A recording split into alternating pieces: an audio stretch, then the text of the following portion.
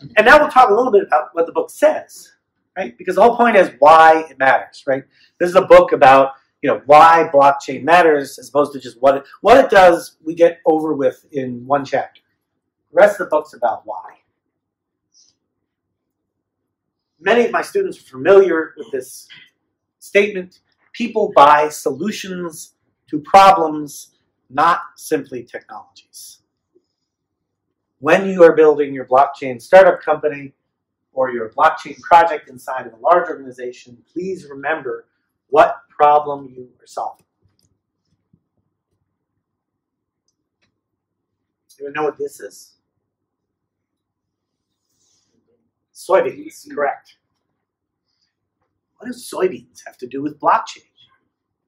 Well, as I was working on this book, I had an opportunity to sit down with the former CEO of Louis Dreyfus Commodities, one of the largest manufacturers and distributors of soybeans in the world. And sugar, too. I mean, a lot of the food we eat, 80% of the consumables commodities market passes through Louis Dreyfus's hands. It's an enormous company. So I had a chance to sit down with Serge Schoen, the former CEO, so I flew into Geneva and I drove out to the foothills of the Alps and met with him in his house. And you know, I was telling him a little bit about what I was working on and about the book. And in fact, I had already written the draft manuscript, and so and I had a very short amount of time to write it because when the publisher approached me in July of last year and said to me, "We want you to do this book," I said, "Great, let's launch it right around Davos." And he said, "Fantastic, you need to turn in the manuscript October 1st. And he said, "Well, actually September 1st, because we need a month to edit it." So I had about 4 weeks to write this book, which was an interesting challenge because I knew as soon as it was published, everyone would be looking to pick it apart. So I had to make sure it was actually good, too. So I'm sitting there with the manuscript, and I'm in Serge's living room, you know, drinking down espresso after espresso. And he proceeds to tell me a little bit of an interesting factoid, because he got really excited when I told him I was working on a book on distributed ledger and blockchain. He said, "You know, 60% of the cost of commodities companies, 60% of his expense line is back office paperwork. Food provenance, tariffs, customs, traceability. There's an immense amount of paperwork, a large number of intermediaries, something ripe for blockchain."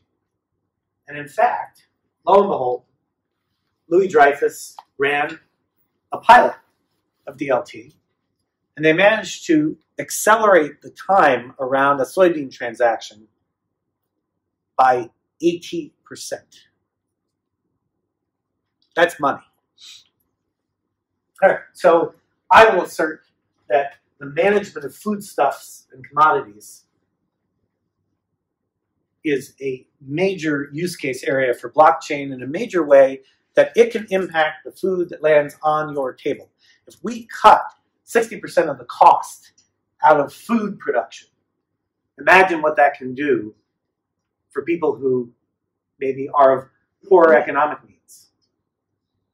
Food gets cheaper. All right. Shipping. This was another interesting one. So funny story. We go back to the origins of the class and MIT FinTech. You know, when I was organizing, when we were writing the syllabus, Melton was like, "You need to make sure that you talk a lot about blockchain." And I said, "What's a blockchain?" And, you know, I'm being a little facetious, but I didn't know much about it. And I figured, all right, teaching this class will be good for me because it will force me to learn about blockchain. And the way it's going to do that is my students are going to teach me about it. And that's exactly what happened. And so to this day, one of my greatest joys about teaching is I always learn something new and interesting from my students. Because I tend to provide broad frameworks and platforms, and my students work on something incredibly interesting and specialized, and then tell me about it. And now I've learned something new. Well, lo and behold, we run something, so we set something up for people who have taken our online classes. A lot of people said, hey, I want to keep moving with my idea, can you help? We said, all right, we'll create this on-campus accelerator called Oxford FinTech Lab. So one of the students, Anjan, the CEO of a company called Navazyme, showed up at Oxford FinTech Lab, and he said, guess what we're doing with blockchain? And I said, I have no idea. What are you doing with blockchain? And he said, well, my business partner is a ship captain. I'm like, oh, well, that's interesting. Why is your business partner a ship captain? He said, when he brings his container ship into port, he gets a giant satchel of papers. And he walks down to the port captain's office, and he spends the next day going through all of the papers relating to that container ship. Same thing for the cruise ships. When the cruise ship docks at a port, they have to do all this paperwork and KYC on every single passenger on the ship. Tailor-made for distributed ledger. So the International Maritime Organization, which is the UN's agency that governs international shipping and ports, 140 ports, I believe, are members. The IMO has teamed up with Navazyme around their solution, which is trying to solve a lot of cost and inefficiency around shipping through distributed ledger. This is another real-world impact, which is going to, if anything that you wear, buy, touch, or use is not made with your own hands or within 20 kilometers of your home, it probably goes through a port. So every aspect of your life will be touched by the work that Navazyme does through blockchain. Okay. Financial services was the first application of blockchain, right? Bitcoin. People didn't trust banks, so they started a new currency. Financial services industry has flung themselves headlong into at least experimenting with blockchain because of the potential to eliminate most of the middle and back office and save on cost. There are some use cases that are scaling. Bitcoin is one of them. People ask me, has anything in blockchain scaled? I said, how's 150 billion for you? That's one. But there are others. I find Ripple really exciting. These guys, are trying to solve the fact that $10 trillion of liquidity in the world's financial markets are wrapped up in moving money between banks and across borders. SWIFT is very scared of Ripple. They won't frame it that way. They'll say, we're investing heavily in distributed ledger. But the reason that they're paying attention to that at all is because Ripple now has hundreds of banks that are using their solution. And they just raised, what was it, $200 or $300 million? Does anyone remember? That kind of money going into that kind of business indicates that it continues to build scale. And, I get really excited by not only what they can do for interbank transfer, but also the impact that they can support on everyday lives. So I have a former student, took one of my on-campus classes, David Lighton. He's the CEO of a company called SendFriend. And they're a consumer peer-to-peer payments company that uses the Ripple rail as their backend to move money for remittances cross-border very inexpensively. This is a passion project of mine. There were Bitcoin companies as well. BitPesa is an example that are playing in the space. Circle did some work in this area. But basically, in Africa, for example, it used to be that if you wanted to wire money, let's say you are from Kenya or Rwanda and you came to Germany to get a job to make money to send home to Rwanda, it would cost you 15% to send that money. 15% of your transaction to send that money. Now, as you can tell from my accent, I'm from the United States. When I'm in the US and I want to send money to someone else in the US, it costs me about 25 cents. That's it. It's not a percentage of the transaction. It's just 25 cents to send an ACH transfer versus 15% of the transaction value if you were from a poor country and you're an immigrant. Something economists call the poor tax. Poor people pay more for the same goods and services as wealthier people. With blockchain, with distributed ledger, with things like Bitcoin Rail or Ripple Rail or Ethereum Rail, We can now move money for less than 1%. At one point, Jeremy Allaire, the CEO of Circle, said to me, you know, I think I'm just going to give away the source code for my consumer payments blockchain platform because I can't make money on consumer. The fee you can charge is going to zero. Interesting idea. But the potential for transformation and to better the lives of, you know, the 3.5 billion people in the world who are today underserved by the financial services industry is really profound. So there's another real world impact, real use case where there's real scale for blockchain. Health is an example of something that I would call more aspirational. It's not yet, but it's coming. And it's a $5 trillion a year industry.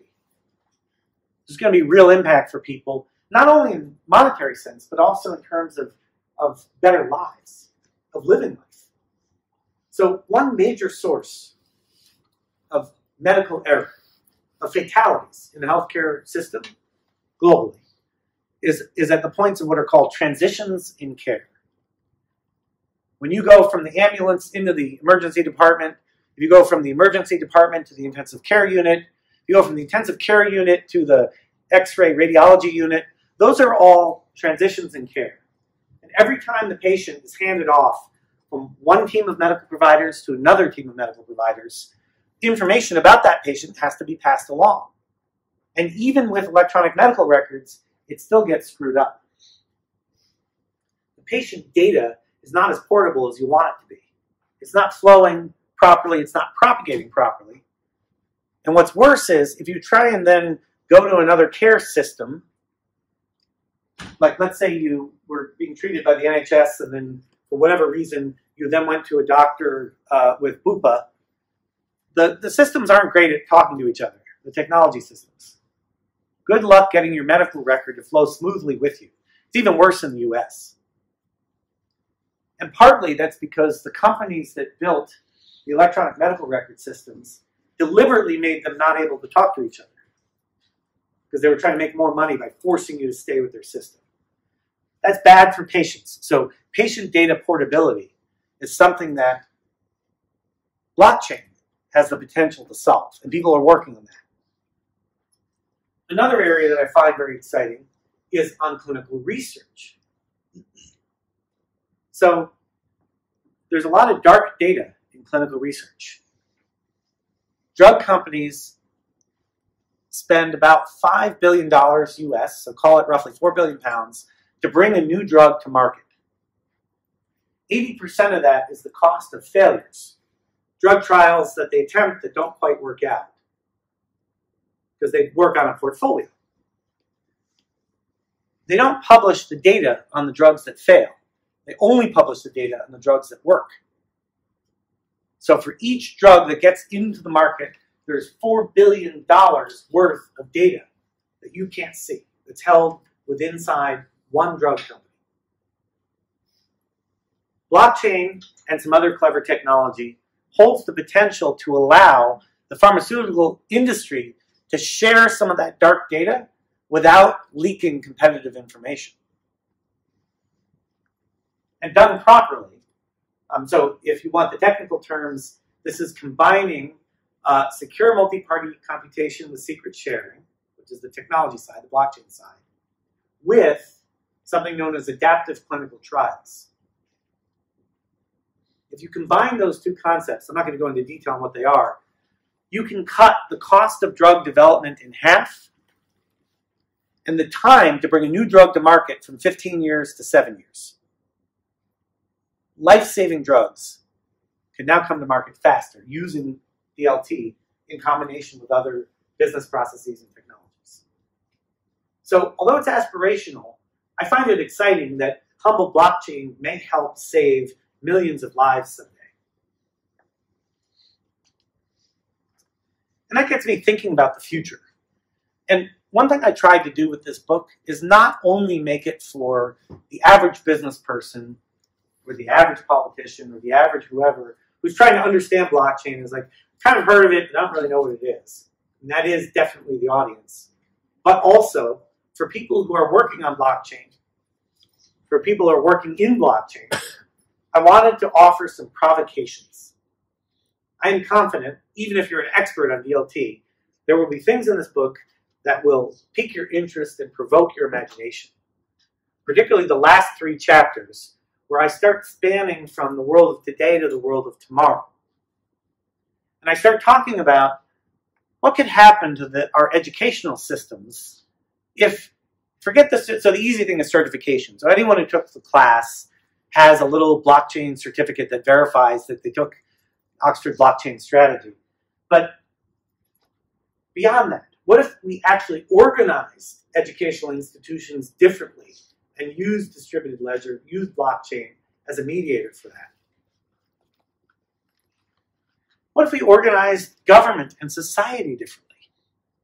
We've got a lot of controversy back where I come from around things like vote counting. So we had something the other night called the Iowa caucuses. So the beginning of the cycle that decides on who will oppose Donald Trump in the general election in November is something called the caucus, which is different than the primary. But it's a way of figuring, voting for who your favorite candidate is. And their entire vote counting system fell apart.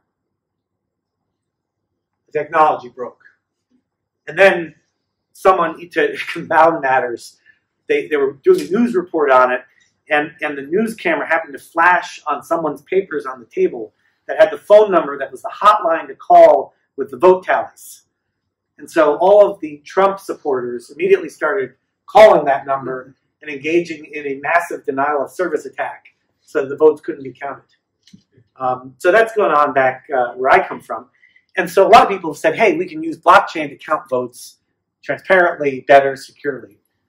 And so that's interesting. And, I talk about some of the negative issues that arise from that, but also the positive ones. But we can go beyond that. Blockchain has interesting ways of organizing people to make decisions. It can help with organizations. It can also help with how we govern society. And then I go even beyond that, but I'll save the last chapter for those of you who buy the book. You can read about it. So, basic blockchain is available on Amazon as long as you're not in the U.S. North America, you can get Kindle, but the paper version is only available in the fall. You can find some more of my thoughts and books at visionaryfuture.com, and that's my email if you have follow-up questions or just want to say hello. And certainly I'm on LinkedIn.